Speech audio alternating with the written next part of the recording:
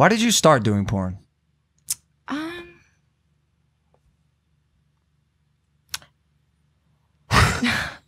never know the answer to that question. Really? I just like one day, I think I was like 14 and I just like got the idea and I was like, I'm going to do that. No way. But surely you were. How's that possible?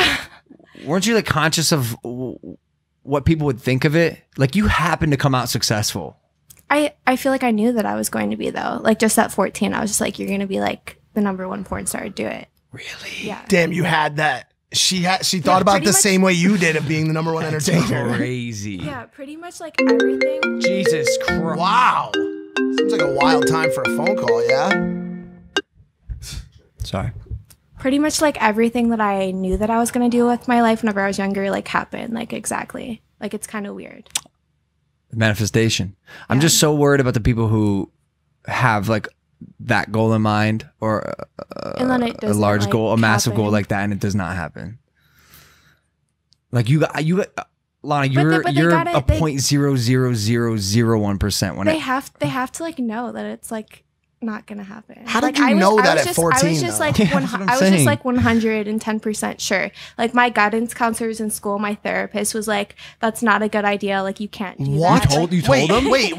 Yeah. You said you were still, but were you still a virgin at this point? Yeah, I was. So it didn't make sense at all. Like I hadn't even had my first kiss.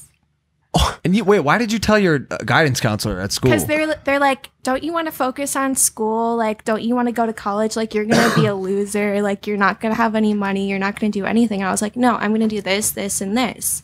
And they're like, well, that's not gonna happen. Plus, like, you probably need therapy because who should do porn? Whoa. Yeah. What the fuck? How would you know that you would even? I feel like I'm missing like a key pocket of your life that would maybe explain a little bit more. It's probably the thing that she's not talking about. Probably, yeah. which is fine. Because I've always been intrigued by this and by how you got to where you were. Because you also have this like hustler mentality where you quite literally like gamed the fuck out of the system, and you still are today.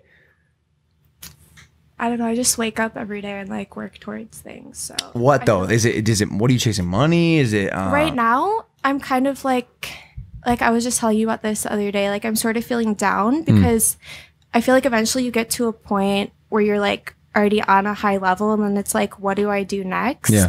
And I like having a goal and waking up every day and working towards something. And I just don't have that right now. And it's making me feel a little like down and depressed. What about a goal of just maintaining happiness?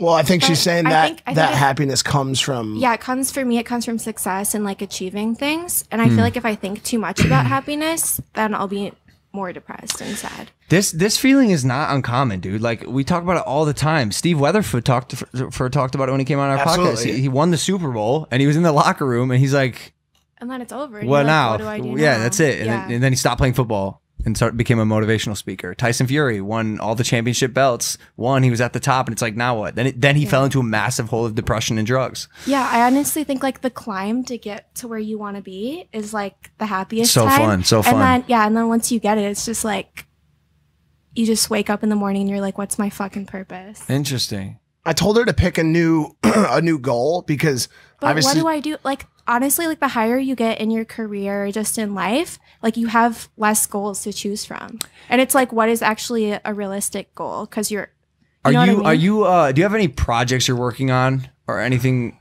any endeavors that are undergoing in your life? Nothing that I'm like really excited or like passionate about. Maybe try to get one. And advice for anyone listening as well. Sometimes like it'll just like pop in, then I'll be like, okay, that's it. But I haven't had any of those like moments lately. She started shooting some YouTube content. No, it's not for YouTube. It's for Pornhub. But originally it was gonna. It's like YouTube content, but then it has sexual. Tell them about it. Basically, I decided to start shooting some vlogs.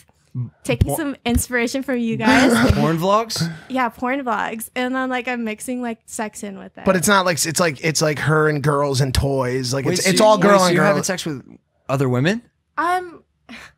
This sounds so bad, but I'm really like bored of like doing sexual stuff on camera, and so it's mostly I'm inviting young girls who are still excited about having sex on camera, and then I have them do the flashing and sex on camera, and I just basically direct them. Really? Yeah. She's like, oh, my friend, she'll like be doing a vlog, she'll have breakfast, she'll take her shower, and then like some girl will stop by and that they'll be the one that like interacts sexually, and so that goes on porn. But the thing is the other day she had been talking about doing YouTube stuff as well, and if you look at especially the vlog that I put out, if you're watching this on Thursday, on Tuesday, 2 days ago, she took over the vlog at one point. It was Welcome to the Lana Show. And I wish I could I should pull this part up because it's so crazy how good she is when she gets rolling. It's just, I think like a lot of people. I know. I think a lot of people out there watching this right now can relate to being shy or when you first get put onto something to having to feel it out. But she's great on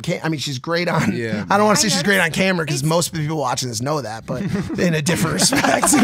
It's different whenever I'm recording stuff for your vlog though. Whenever it comes to like mine, I'm like, oh fuck, what do I do? It's so much harder, right? Yeah, it's so much different. So much harder. I feel like because you overthink it so much. Because you have to, you're thinking about everything. And you sort of have to, like you think about, like the for lighting, me anyways, the story, the lighting, like how you're gonna edit it. Because you did I saw Mike show me that cut you did, that jump cut where you threw the clothes at the girl and she was all of a sudden in it. Like it's cool that you're like not just point and shoot all the time.